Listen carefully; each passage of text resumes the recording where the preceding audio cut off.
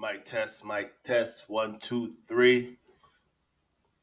3, 2, 1, go. So the year is 2023 in the month of April, and Israel is at it again. It's amazing to see the footages that's coming out of southern Israel today. And then I was amazed by the reaction of the general public as far as what's being portrayed in the media and people taking sides. I made a video maybe it has been a while because I've been very inconsistent on YouTube.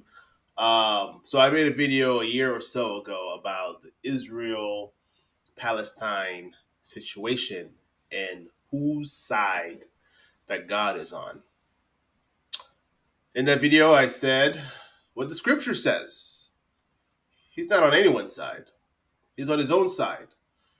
Just as when Joshua was scavenging the land of Jericho and he ran into the angel of the Lord and he asked him, whose side are you on? And the angel of the Lord said, neither. But rather, I am a commander of the army of the Lords. And then Joshua bowed down in worship. This was a theophany, a Christophany of the pre-incarnate Christ. But here we have it. Here we go again. I think when one takes sides, right, it's amazing how in this day and age, people are so polarized in their responses to things, including this conflict between Israel and Palestine. Me, myself, and I am on the side of truth. And as the old adage goes, when it comes to war, truth is the first casualty. I think in these times, in these last days, in this final hour, as the scripture describes it, it's very important to have a high biblical IQ. That way, you have the perfect lens in how to see and interpret the world around you. So I've been reading through the Bible, Joshua, 1st and 2nd Samuel, 1st and 2nd Kings, previously Judges. And the theme I see in the land of Israel is war. Always war. Even during the days of the Judges, there's always somebody to fight. And when I saw the images of the terrorists capturing that woman and dragging her into that Jeep as a captive, it's amazing how after all these years, still bloodshed in the land of Canaan. So we have two sides. We have Palestine and we have Israel. But before I analyze this, we have the perfect worldview. Perfect worldview is God's worldview, the way of seeing the world. And it's so common for Christians to engage in Israel worship because they say and preach that Israel is the chosen people of God, which is correct. But it would be so much more effective if the sentence was completed. Israel is chosen, but chosen for what? I propose to you that they were chosen to be blessed by God and to be the salt of the earth.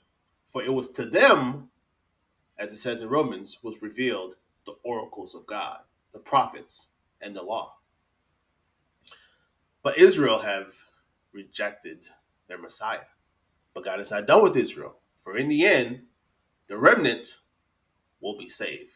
God is not done with the nation of Israel. Beyond Israel worship, we need to have a biblical mindset on how to view things. Just because you are the chosen people of God to be the salt of the earth does not mean that one should not use their dome in analyzing the injustices perpetrated by a, you could say, a secular government. But with that being said, it doesn't justify the heinous, barbaric, cowardly act of Hamas in attacking, murdering innocent civilians. I just don't get it. How can an organization infiltrate a country? Now, we have the Gaza Strip, which is in southern Israel. There is no occupation in the Gaza Strip. Them folks have their own sovereign country. They receive aid from Iran. They have the support of Hezbollah out of Lebanon. Um, but instead of using that aid to better the economy, to bring in jobs, Hamas, who is the governing party in that region, uses the aid to build tunnels, purchase missiles, and attack Israel. I pity the civilians of that nation who are occupied. You talk about occupation? Occupied by a terrorist organization. So there is no occupation of Israel in southern Israel in terms of the sovereignty of the Gaza Strip. So you got these people that invade land, air, and sea, randomly executing people, shooting a baby in the head, killing a woman, and parading her body naked in the streets. And in response, you have rallies in New York, in San Francisco, in the Netherlands, saying, "Free Palestine." How about free the hostages? How about standing for what's right? And that's where I stand, for morality and for justice. It is unjust to engage in arms, in conflict, with civilians who are just living their lives. Albeit civilians may benefit from the policies of their government, but they are not their government. Hamas, among many other Muslim terrorist organizations, are a manifestation of evil. But with that being said, with the Palestinians and the Israelis, I can't help but think about First John. First John 2:2, where he says, "He himself is the atoning sacrifice for our sins, and not only for ours, but also for the sins of the world. Christ came that he may save sinners."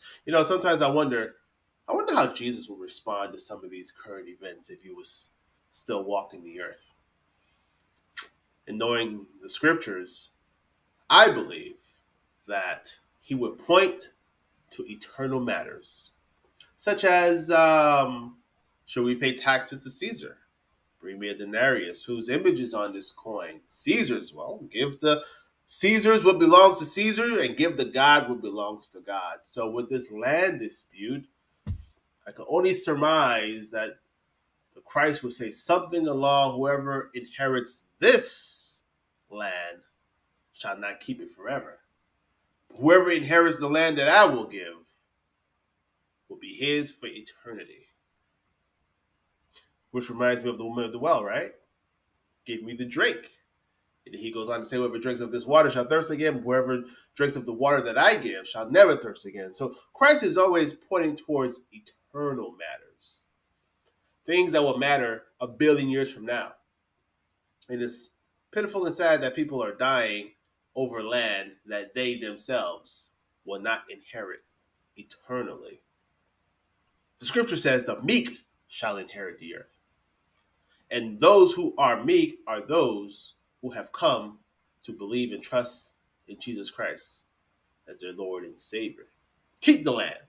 If anything, it's my land. Because in Romans, it says that real Jews are spiritual Jews, and they are the ones who are the seed and descendant of Abraham. They are of Abraham's seed. Circumcision of the heart. rather of the flesh. But I don't need to go out there and fight for land. I'll let Jesus take care of that when he comes back because of an eternal perspective, you see. But with all that being said, God still has a plan for national Israel. And I support and I surrender to the will of God as far as what his word says. But all these things he will bring to pass in his time. So you have two secular governments. Two secular governments shedding blood. Why? Because of their lack of understanding of who Jesus is. The Muslim says that the Christ was just a prophet. The Jews say the Christ was just a false believer, or rather a false Jew who led people astray and started his own religion. So in essence, a false believer as you compare it to the ancient practice of Judaism according to their worldview. So we have it here. That salvation is of the Jews. The Jews are the chosen people of God, chosen to be the salt of the earth, chosen to be blessed by God. Blessings and curses what he gave them. God has no covenant with anyone except the Jews.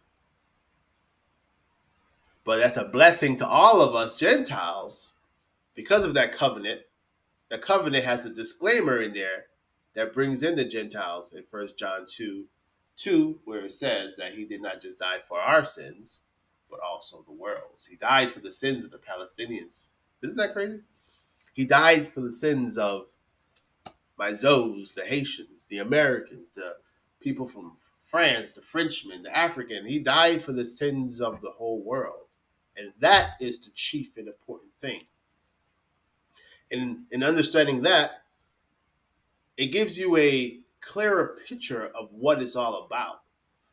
But because the God of this world, Satan, has blinded these people's eyes, they're fighting over temporal things, superficial things. There's a spiritual war going on in the heavenlies that are enticing these people's minds to go after one another. And it's shameful. I'm still appalled by what Hamas did and what Hamas does to innocent civilians.